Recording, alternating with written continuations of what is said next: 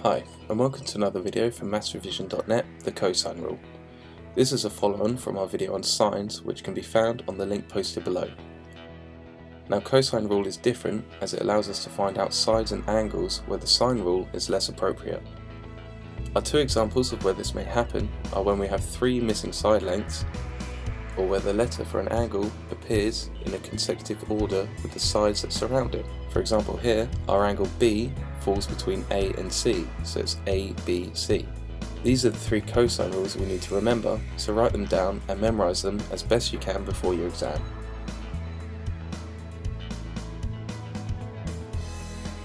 So if we plug in some numbers for our example using a problem where we have our side A and side C with angle B in between, so we have A, B, C.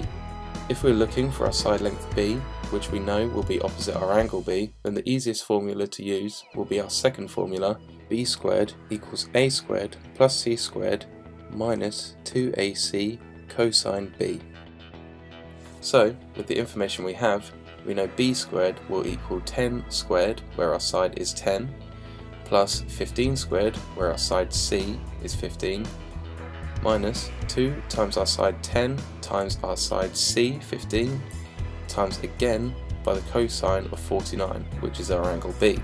So below we write B squared equals 100, as this is 10 squared, plus 225, as this is our C squared, minus 196.8177, which is our answer for 2 times 10 times 15 times cosine 49. It's good practice of any maths question to keep a set amount of decimal places for the entire process, so here we'll stick to 4 decimal places for our whole example. Below we can further simplify our expressions by writing B squared equals 325 minus 196.8177. When we work out this expression, we reach the answer 128.1823, which we know will be our B squared.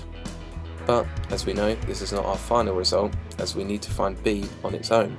So, to get an answer that is not squared, we simply use our calculator's square root function and enter our 128.1823 to get the answer 11.3218.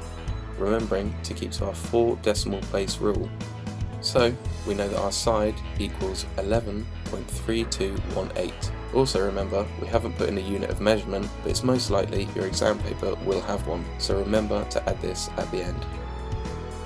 So we worked through just one example on here, but the rules are relatively simple and all adhere to the same principle. If you're still having trouble, click the link below for further help of how to apply the cosine rule.